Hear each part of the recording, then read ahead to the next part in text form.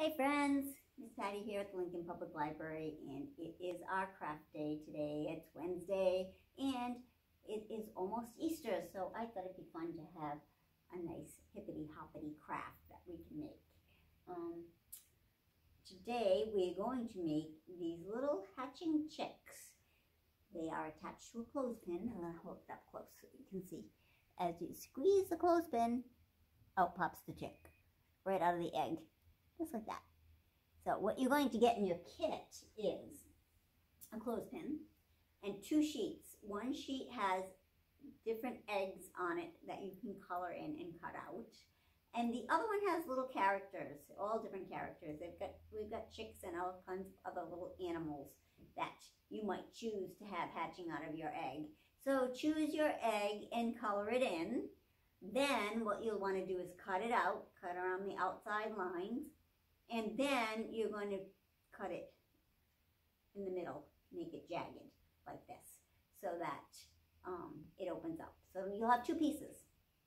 And one piece will be glued to, I'm going to show you the opposite side of this. The top part of the egg will be glued to one side, the top of the clothespin, right here on this side. And then the other one is going to be attached to your chick, okay? And then your chick is going to be glued to this part of the clothespin here. I'm going to lift this up so that you can see.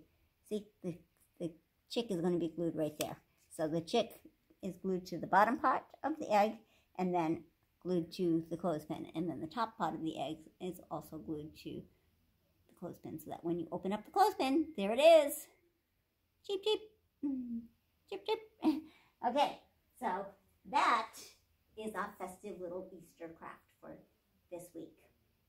We've also got many Easter books on display, so if you want to come in and get into the Easter reading celebration, you can come in and get some Easter books. We've got lots of other books, especially spring. We've got some Passover books. We've got Ramadan books. We've got books about planting seeds. We've got books about Earth Day that will be coming up later in April, and all kinds of spring books that might help you prepare for the changing weather or flowers and planting. So come on in. It's a nice time of the year with lots of nice springy books to read. We also have some in-person events that are happening these days. Our story time happens every Thursday at 11. So parents, if you want to register your children, the registration opens up 1 week before the story time. So every Thursday, the registration will open up for the following Thursday. And that happens at 11 o'clock in the big story room. It is limited in space, so be sure to register early before it fills up.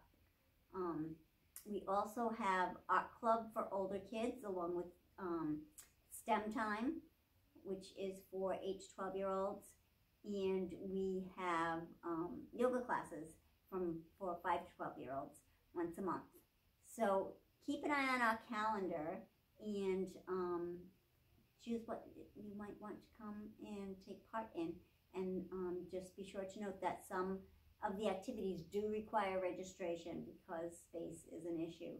So please be sure to click on the event, and if it is open for registration, it will give you a link that you can click on and fill in your information. And we'd love to see you here. It's nice to see things changing and getting back to in-person events because it was a long time coming. So until next week, I will see you again. I'm signing off for now, and we'll have another activity for you. So have fun with your craft, and again, take a picture of it if you'd like and put it out on our Facebook page, because I always love to see what they look like when they're done. Alrighty, bye-bye now.